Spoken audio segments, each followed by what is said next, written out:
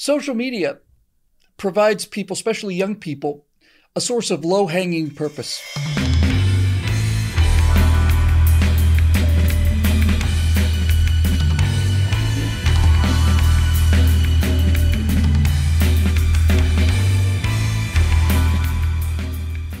Well, hi, everybody. Welcome to the Virtue Signal. I'm Debbie Downer with my partner, Gloomy Gus here. And as usual, no, actually, we're going to do something different today. We seem to fall a lot into the decay of virtue, but I thought we'd maybe make a little more upbeat episode for a change because things are not as gloomy as they sometimes seem to be. I was thinking about something, Zoe, and I don't know what it was, some video I heard or something. But I was on my own kind of thinking about, my goal in life is, my political goal is for maximum happiness for the maximum number of people. But when I did some thinking about this, and like I said, I saw a couple of videos, it seems to be that the one thing that virtually everybody shares in terms of their number one driver of happiness is not money, it's not their salary, certainly when you ask people about their work environment, right? It's purpose.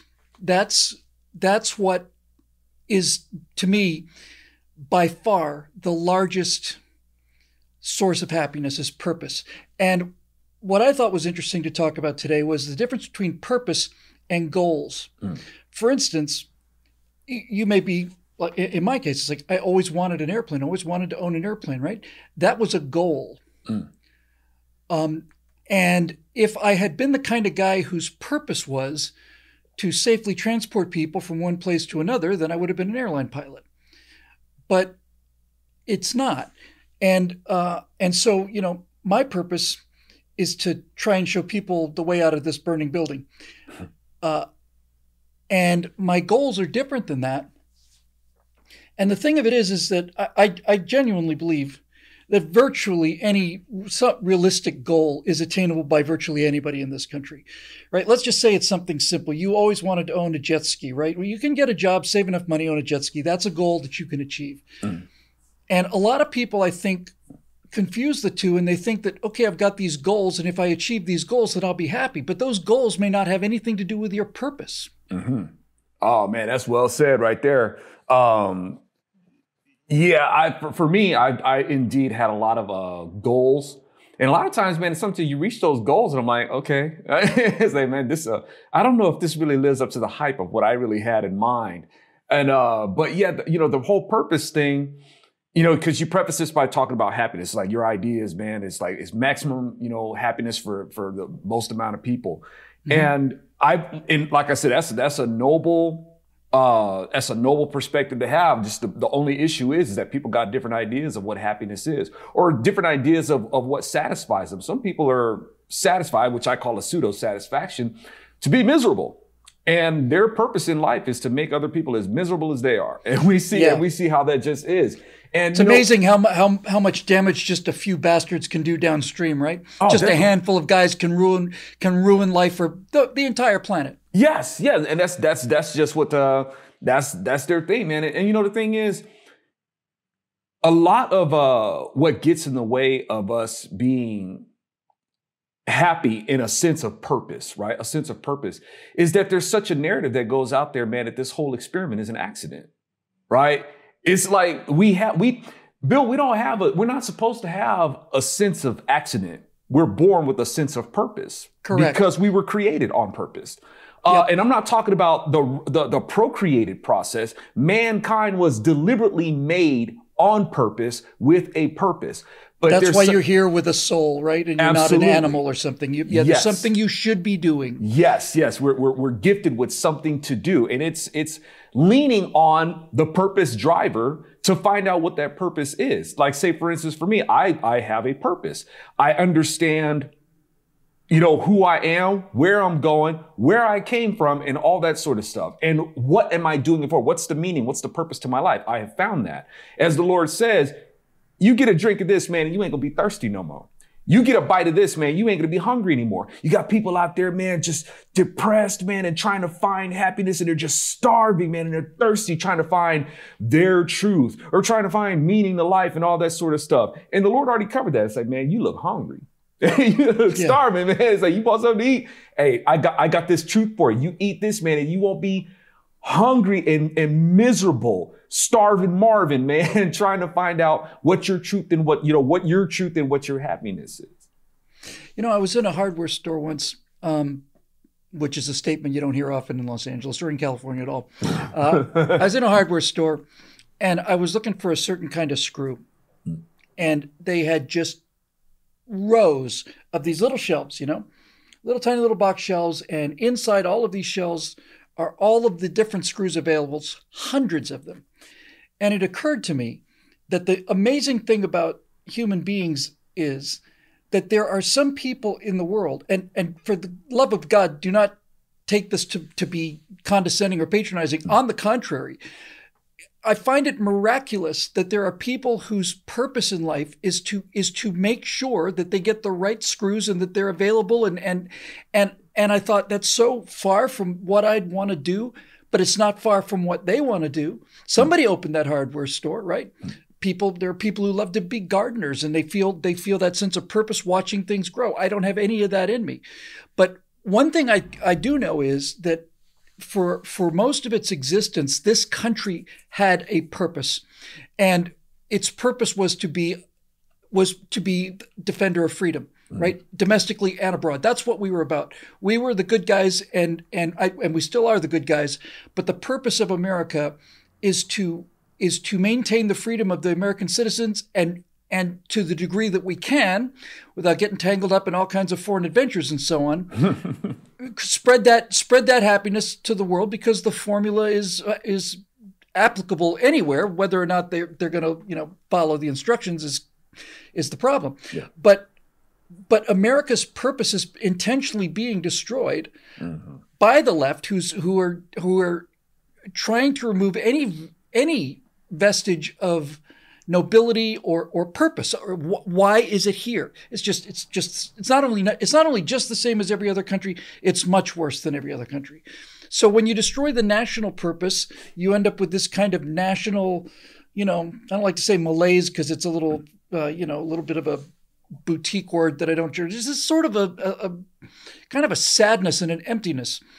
And I think on a political level, we all realize that the things that we believed were the purpose of the country were good governance, rule of law, confidence in our elected officials as actually being our elected officials, which, by the way, for the first time in my life ever, actually kind of ties into that whole paternity thing, right? It's like, is this really my kid or not? You know what I mean? It's like when you males are wired for that. Women know who every child knows who the mother is, but the father's a different story. And when you send a politician in a representative republic, if it turned out that they weren't actually elected, in a way, it's kind of like, yeah, maybe I might want a paternity test on this one. But I think obviously the national purpose, the national mood, the national character is expressed by its citizens. And I think there's been a great deal of a destruction of purpose among young people, Gen Z and millennials too. They weren't, I don't think they were even capable of really developing a purpose, because their whole lives they were taught that everything is about teamwork. Everybody gets a participation trophy. If you run faster than other people, then that's just you showing off, or if you lose a baseball game, then or you win a baseball game, it'll either destroy you for life if you lose, or turn you into an arrogant, goose-stepping monster if you win. All of this stuff that used to allow us to compete and play to find out what we like doing, because everybody is kind of wired differently, which is just tremendous.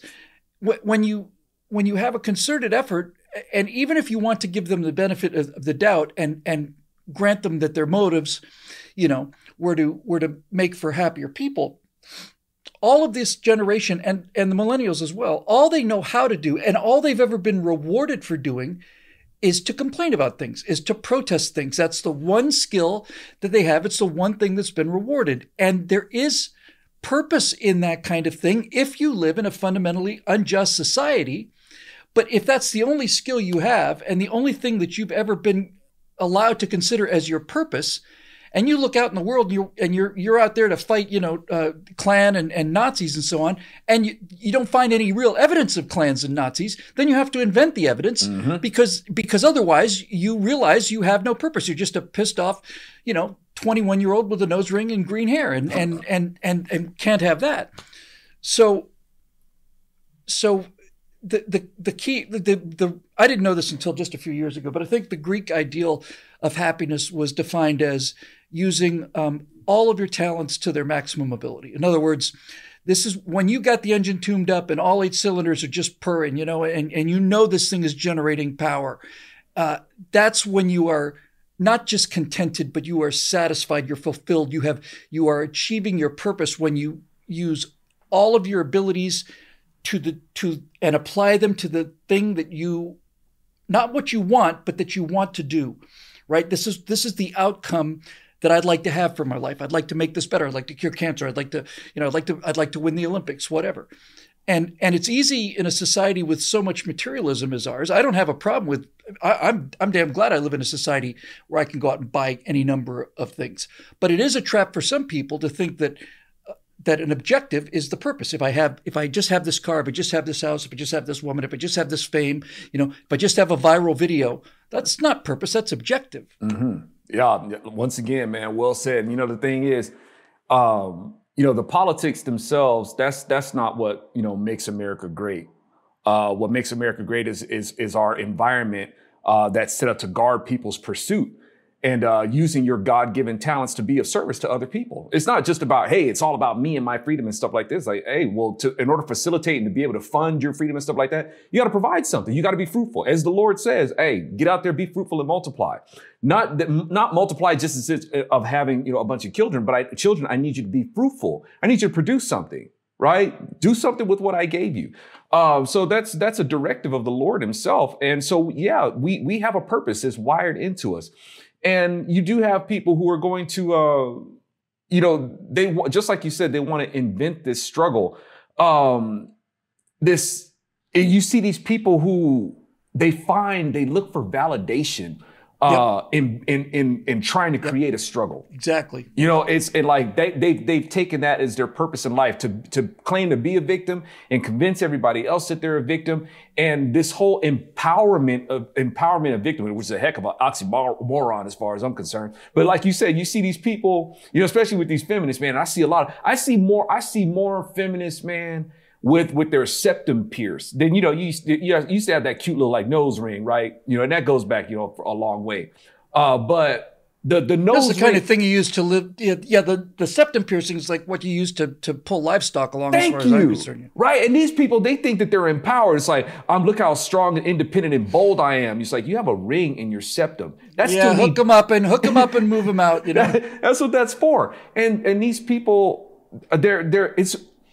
it's like, Bill, they're looking for more than happiness. For some reason, happiness and contentment is not important to them. Identity because they have no identity. They have no purpose. They have not been encouraged or even allowed to develop a sense of purpose. Well, it seems like their purpose is to establish and force you to understand what their identity is, as arbitrary as that may be. I mean, I was just saying the other day, Bill, these people, whether it's the transgender or whatnot, and with this gender fluidity, they can't define what their so-called gender is. And I'm like, you guys complain about, and you want to be miserable. You don't want to be happy. You don't really have a purpose.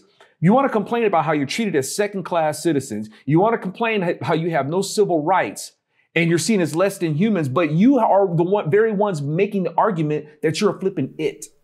You're an it. We don't know what to call you. No, that's exactly right. That's exactly right. You want to accuse us of making you miserable. You've deprived and dehumanizing you. Yeah. Yes. You're the one who's put yourself in this spot. Which brings us to social media, which is every day I become more and more convinced that this is invented to destroy any kind of healthy society. And here's the thing about social media.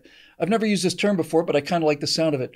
Social media provides people, especially young people, a source of low-hanging purpose, right? Easy to reach purpose. So their goals might be to get 1,000 likes or have 100 followers or 10 million followers or whatever. Those are goals. But their actual purpose is to be influencers. Essentially, they want to be famous for being famous. Very few of the people that I see on TikTok, the really younger people, are trying to get followers in order to accomplish something. It's always just in order to accomplish me, right? This narcissism that it feeds. And I saw recently just a video of this one, I don't know, she's probably 14, 15-year-old young white girl who was just sobbing because she was the number one person on TikTok in terms of followers. And then somebody passed her, right? And she's just sobbing. And I'm watching this, I'm feeling some sympathy for her, but I'm also thinking, well, if you put your entire purpose of your life to be the number one person on TikTok, not only were you just disappointed, you ain't seen nothing yet, you know? And this is the danger of social media is it promotes this idea. Well, social media allows anybody to communicate with anybody else. That's a real blessing. But the problem is that people become so fixated on the objective. I wanted this to go viral. So that's why they'll have their phone up while somebody's drowning or something instead of jumping in there and saving them, right? It's like that doesn't outweigh the ego boost they get from, 2 million views, viral, guy drowning. Look at that. It's number one trending on Twitter, right? So it completely screws up their values because the purpose, because it provides something that it's almost like, it's kind of like a drug high, right? It's like, it's gratification, yes. And it's nice to be famous, yes. And it's nice to read all these great comments about things, yes. All that's there, but it's empty calories. It's just a sugar high. And when they get there, most people don't get there. So they're miserable chasing this thing. But the ones that do get there are even more miserable because they have achieved what they thought was their purpose through a series of objectives. And now they realize there's nothing in this house that I just bought. And the thing is, we can relate on some level as far as that goes. Because I know with these people, they have associated this goal. They blurred the line between this goal and purpose. Maybe that's what they feel like their purpose is. Oh, I found my purpose. I'm going to be, internet famous on YouTube and stuff like that. And then they don't get it. And then they're, deeply depressed. And we kind of know how that goes. We didn't set out to do this to be famous or anything like that. But when you look at your view counts, knowing that they've been skewed, and it's like, oh man, this video didn't go as far as we thought that it should go. And it hurts because it impairs my purpose. Yes. My goal is to get views. My purpose is to use those views to spread a message. Right. That is our purpose. We're messengers, right? And incidentally, and Bill, just on a side note, I don't want to get too far off of this. We talked about this before, and I just want to remind folks, the first job given to a sentient being was messaging. Right? That's what the word angel means. It means he's a messenger, herald, right? Yeah. Mm-hmm. Or if you want to say it in Hebrew, the Malakim, right? They're messengers. They're deputies. Actually, when you break the word down, it's a deputy dispatched by God to deliver a message, whether it's a message of some good news or whether it's a message of destruction. So that's what, and you notice that the world is steeped in messaging. People want to give a message, right? And there, you can either use that message to destroy, or you could be constructive with their message. Our vocation, if you will, is to find different media to be able to deliver a message. That's what we do. And now these people, they don't really particularly have a message, but they do want to be messengers. They have something that they want to report about themselves or about something that they're interested in or whatnot. But the end result is really to make themselves famous, if you will. Yeah. Our objective is to make the truth popular. That's right. That's exactly right. That's what we're at. That's our jam, man. That's what we do. So, but to bring it back into here, what you were mentioning earlier, about the founding fathers and with your baby. When a man sees his kid, being born, there's a biological dynamic that's supposed to happen. That kid is supposed to be reflective of their father, right? The father is supposed to be able to look at that kid and be like, okay, I see there's things that are familiar about that kid. I know that kid is mine, right? Mm-hmm. That's just biology, right? So, I mean, imagine the founding fathers, man, when they had this brainchild of the American experience. And man, can you imagine them right now saying, hey, this don't look like my baby. This don't look like my baby because I prefer not to think about that. You know what I'm saying? It's like, and when the kid what happened to you? I left you alone for 3 months, and this is why I had this wholesome, beautiful young daughter. Now I've got this goth freak. What happened? Yeah, you really went transed out, right? And I think it was Franklin who said, hey, I've given you a republic if you can keep it. Can you keep what you were born as? No, you're switching things, you're reassigning things, you're going all sideways on me. And we're seeing a lot of that, man. And we're talking about the purpose of America. America was supposed to be founded. I know people want to think that America's purpose was to keep down other races and all that sort of stuff. It's like, no, America is this unique experience where we are going to be a nation that acknowledges the God-given rights of man. Now, you're going to have people you're going to have people that are going to try to pervert that. Sure. That's not the Constitution's fault. That's not the founders' fault. That's not the Bible's fault. Man, I saw, actually, no, we'll say that for another show. I was going to go deep into another, man. We'll say that. I don't want to spill material that we can have for another show, man, because that's a doozy. I want to get into that one. I can't wait. But anyway, you see what I'm trying to say? It's like, wait, I do. What's happening to us? Our purpose for what we were supposed to do and what we were supposed to be as a nation has been totally skewed. So here's kind of the closing thought on this, on what appears to me anyway, to be either a complete lack of purpose or low-hanging purpose. I want to be, my goal in life is to be famous. Great. What are you going to use your fame for? What do you mean? That's the objective. That's the purpose. But when all of your attention is focused on a device, you're looking at the world through a cocktail straw. You're missing all kinds of things that are going on. And with the advent of things like Tinder, where you swipe left or swipe right, and it takes you about a second or two. No, don't like the way he looks. Nope, maybe. And then I might read the profile and learn a little bit. No. What's happening is it's so narrowing your consciousness that you become stunted. And more now, because I'm always looking at what's coming up, doing my best anyway. More and more I'm seeing people fighting back against this idea among young women, for example, right? All right, so what are you looking for in a man? Well, he's got to be at least 6 feet tall. He's got to make at least $300,000 a year, right? And he's got to have a good hair, whatever, right? And you look at what their list is, and two things come to mind. Number one, what are you bringing to the table? The self-deception among these people, especially young women. Every one of them thinks that they're a 10. Well, you're not. What are you bringing to the table? But I find it interesting and distressing that when they say what they're looking for in a man is, I want 6 feet tall or above, I want $500,000 a year or above, and not one of them have I ever heard say, I want somebody who's going to love me. I want somebody who's going to be there when I need him. I want somebody I can depend on. It's not even in the top 10. And this is what happens when you live in a swipe left, swipe right culture, right? You are making judgments about people based on the most superficial of these things. And of all the things I saw, and I've seen a lot of them, the one that moved me the most was from a young woman who was, I don't know, she's 24, 25 or something.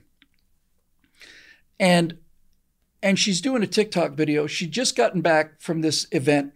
She was just out shopping, right? And she didn't have enough money to cover the groceries. And the guy who was behind her said, well, can I help you out with those groceries? I'm doing well. It'd be my pleasure to do it. And she said, no, I don't need any help. And he says, okay. So she's walking out to the car. Do you need any help loading the car? And he's not being creepy. He's just offering to help. No, I don't need any help. Blah, blah, blah, blah, blah, blah, blah, blah, blah. And this woman came home and started crying. She said, why couldn't I let him do that? Because I have to be strong, independent, and brave, right? But she said, somehow in this, the details are getting a little fuzzy for me now, but they did arrange to be able to contact each other. And she says, I'm going to call him tonight and apologize. And she said, if this guy had appeared on Tinder, I wouldn't have given him a second thought, right? 5'7" or whatever. She says, what's the matter with me?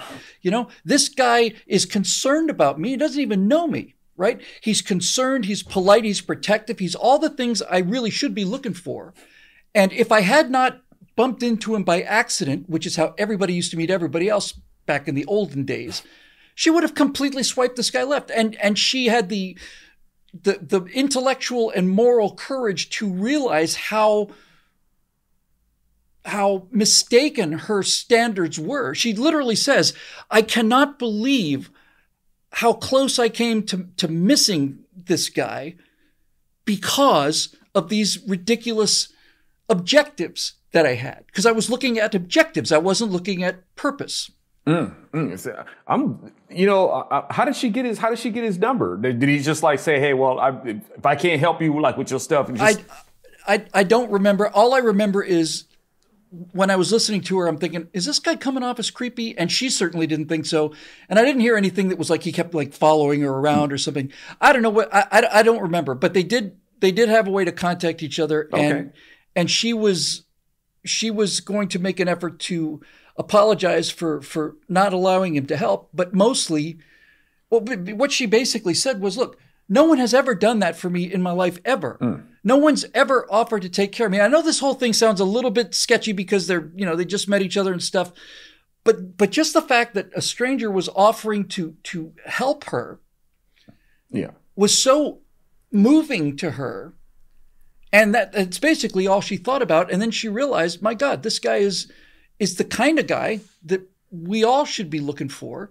And in our internet culture, who am I kidding? Internet, in our device culture, I wouldn't have given it a second thought, and I would have really, really missed out if I'd done that. Yeah, well, that's kind of like there's a basic level of our purpose right there, man. Our basic organic as an organism purpose is basically eat, mate, sleep, right? So it's like there's a purpose, and there's nothing wrong with that basic. I mean, ours a little bit more nuanced as that as human beings. But I mean, and these women, heck, man, of course any of these women can get any man that they want to. They got the filters to prove it, man. It's like, look, I can get me any man. Just let me go ahead and work them filters, man. Right? And they could do that. But the whole independence narrative too, man. I mean, that's what we want to be in America. I mean, we got a Declaration of Independence. It's like, okay, this whole independence thing, you're doing it wrong. But women want to be seen as strong and independent, and they don't need a man. And I understand that, because what a lot of the BS that men are given to now, that's been generations, man. Men are always kind of like, dropping the ball on things. But now women are saying, why what's your body count? I don't know, 300. Why do they not want to marry me?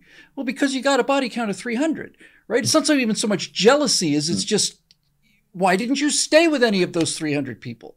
Yeah, right. They can't. They obviously don't have their inner happiness, and the burden is not on somebody else to make somebody happy or make them complete exactly right, or anything like that. As the saying goes, like you be out there trying to find Mr. Right or Miss Right or anything like that. Why don't you try being the right person yourself? Imagine that. And there's an inner peace and there's a joy that we're fortified with that we're supposed to be able to bring to the table. I can't make somebody happy. I can't make my wife happy. I'd be a fool to try, so it's like, I can't make her happy. I can't make her joyous, but I can share in her joy. I can bring the joy that the Lord moves through me and the joy and share that with her. But, that right there is pure. It's eternal. It's always been. It was here before me. It'll be here after me. So I wouldn't want to try to give my wife something that's finite, something that will decay. It's like, if I'm going to bring joy to you, it'll be the joy of the Lord because it's eternal, but a lot of people are dismissive to that and they think that they can bring joy and happiness and purpose. And they want to go into these relationships or whether it's their jobs or whatever goal that they have to do. And they find that the joy of it or the sense of purpose of it seems to be waning or it's decaying or they get, I think you used the word, the malaise, if you will. Yeah. This is the natural. It's emptiness. It's hollowness. It's the natural world, man. These things decay. And that's why I said earlier, look, man, I found my purpose, man. And that is something that can never decay. It'll never suffer entropy. I will always have it. I have my sense of purpose. I have That's my beautiful. sense of joy. That's a beautiful way of putting it. I put in long hours, you know, and a lot of effort into what I do, but I haven't had to go to work in 14 years because of the people that backed PJTB, and now because of the membership here at BillWhittle.com. By the common definition of what we consider to be work today, I haven't been to work in 14 years. I work a lot, but the idea of, oh, you know, this is drudgery, you know, for people who are, look, I did drudgery jobs for 40 years to get to the point where I didn't have to anymore. But it's not as easy as follow your bliss, you know, just, you know, whatever you want to do, because that ends up getting you $250,000 worth of college debt for a degree that's useless. And it was just something that was an interest of yours. But I do think that the reason people should be out in the world is because if they're not, especially if they're young, they're never going to have a chance to accidentally bump into their purpose. They're just never going to have that lightning strike, that chance opportunity that's going to change their life and change their objectives, because if they've got a purpose, now their objectives are in line with their desire, their actual desire. So something to think about. That's basically what we peddle here in our little shop of horrors, which is made possible by the members at BillWhittle.com, and to whom we are always extremely grateful. So on behalf of my friend Alfonzo Rachel, I'm Bill Whittle. We'll see you next time here on The Virtue Signal.